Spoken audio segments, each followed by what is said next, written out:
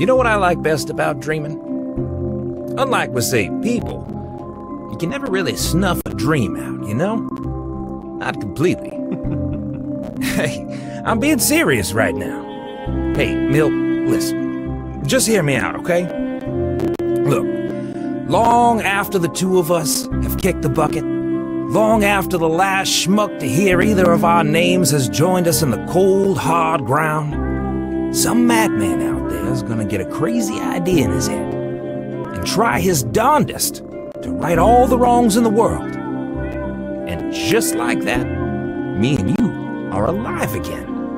You see, that drive, that insatiable urge to create a better tomorrow, that's life, Milt. And that part of us never dies.